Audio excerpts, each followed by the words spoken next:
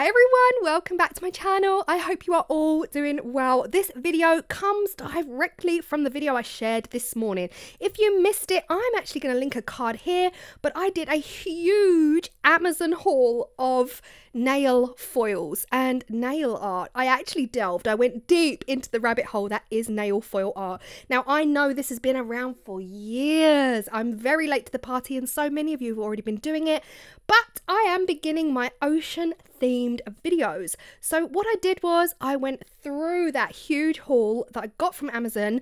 Everything's going to be linked below in my Amazon storefronts, by the way. And I grabbed the most oceany, the most beachy foils that I could find that would work really, really well in these ocean pendants. And these three, oh, they're beautiful. Now again, another shout out to Sharon Lindley from Vivid Days. I've been friends with Sharon coming up 6 years now. When I first started my channel, I saw her use foils on her channel the other day, and that is why. I'm blaming Sharon for my spending on Amazon, but Amazon says thank you. First thing we're going to do is stick our bezels down. Now I am using this tape specifically designed for UV resin, and it enables you to stick your open bezels down, making sure that none of that resin's going to seep out of any of the edges. We just have to give them a really good shove and a really good squish. Now to create my background, you can do anything, guys. I'm going to use UV resin, but you could use epoxy. You can use your coloured UV resin. You could use your polyurethane, the UK or the USA version. I'm also going to be using my UV resin, but I'm also going to colour it. So I'm going to show you, if you don't have coloured UV resin, how you can colour it yourself if you can't get your hands on that. Now, in my haul video, I did show you that I bought the gel glue. I end up not using it because, again, I'm new to this. I don't really know what I'm doing. I don't know what I'm doing. Let's just be honest and put it out there. I didn't use it because I'm like, how do you use it? No idea. I'm gonna learn though. I am gonna learn. First, open bezel. I'm going to use the coloured UV resin that Let's Resin sent me. Now, again, if you don't have coloured UV resin, you can colour your own, and I'm just about to show you how. The bezel on the right is going to be clear. Now, again, this is very much for experimental purposes because never done this before, so we'll see how it turns out. For the bezel in the middle, we're going to colour our own UV resin. So this is resin dye. It's not alcohol ink, it is transparent resin dye. So I've put 1 drop of blue into my little cup and I've added in some of my UV resin.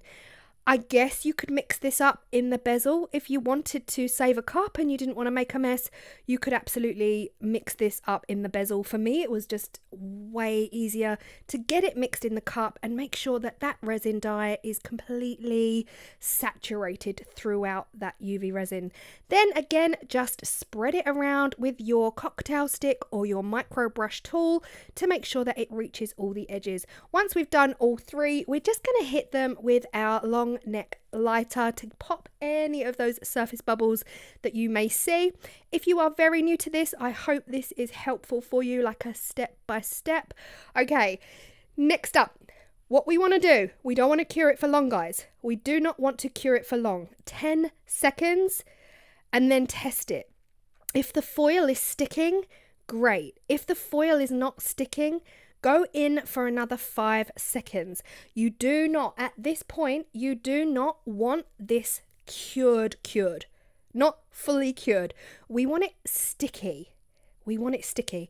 And that is where the nail foil glue would come in handy. But again, I've never used it before. So I'm just doing exactly what I saw Sharon do.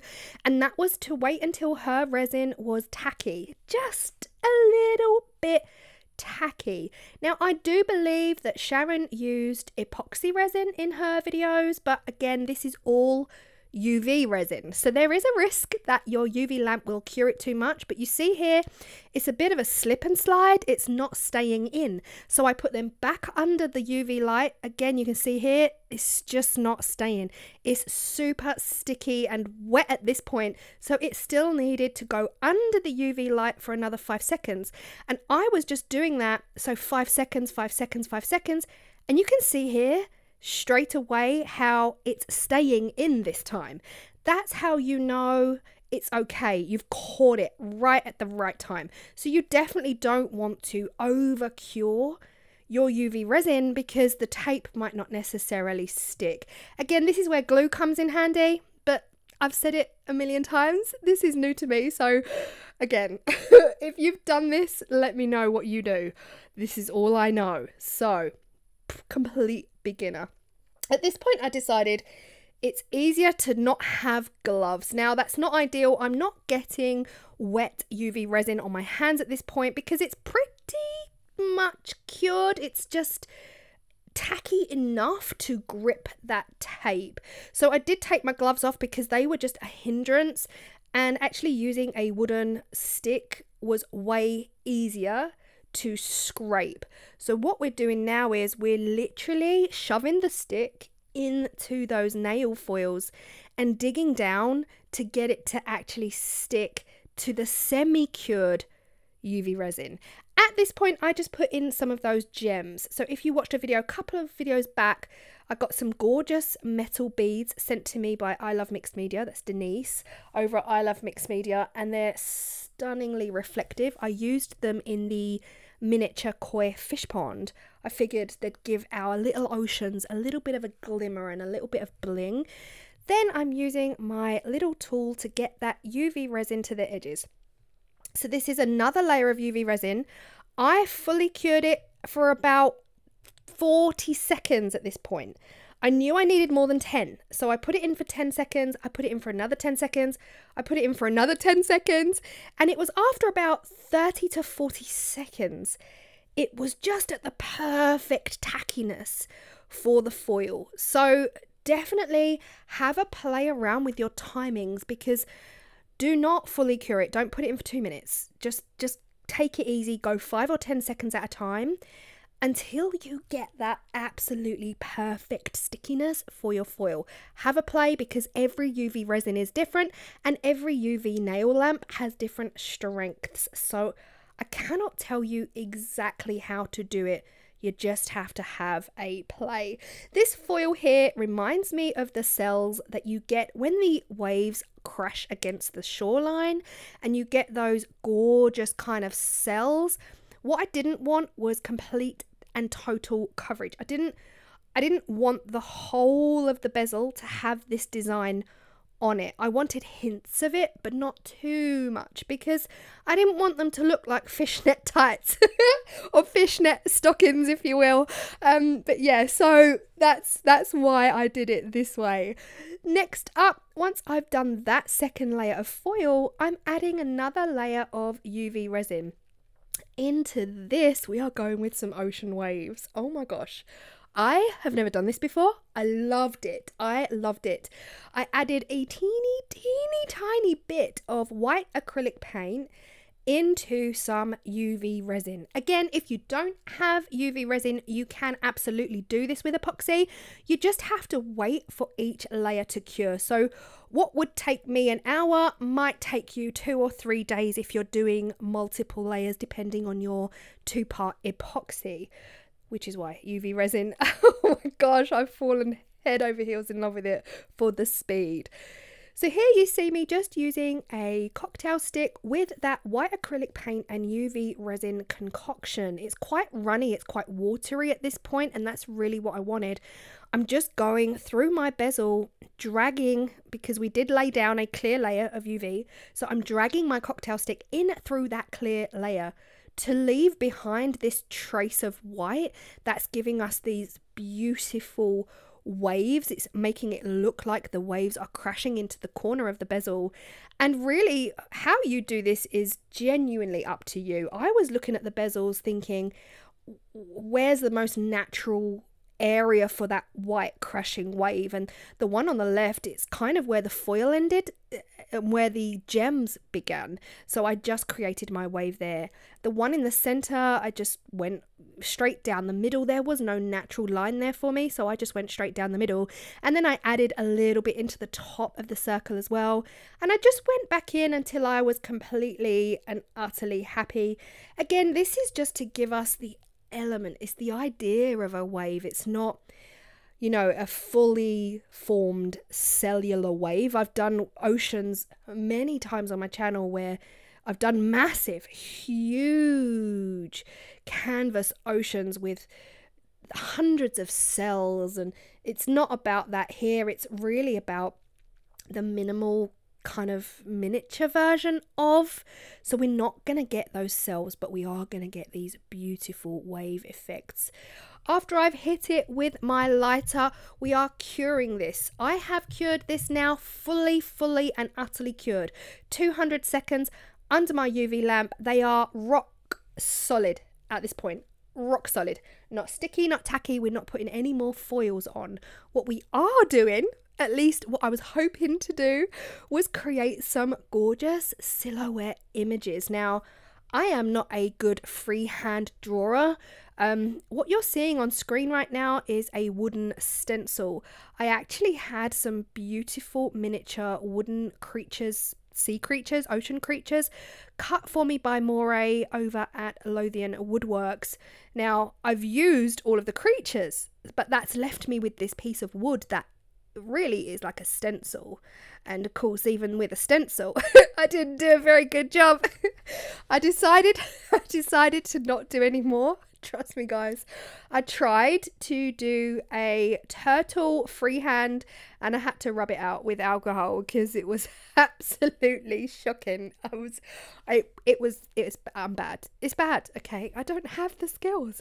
But I feel like the stencil was good enough for me to give you a kind of a shark. Let's just pretend he looks like a shark.